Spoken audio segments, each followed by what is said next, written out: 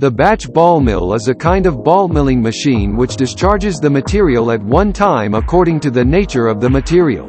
Different from a continuous ball mill, the batch-type ball mill grinds powder over time and adopts intermittent operation. The batch mill is mainly used for the mixing and grinding of materials, with uniform product fineness and saving power. The grinding time can be adjusted according to the fineness of the grinding material. The batch ball mills can be used for both dry and wet grinding. Characteristics of batch small ball mill: less investment, energy saving and electricity saving.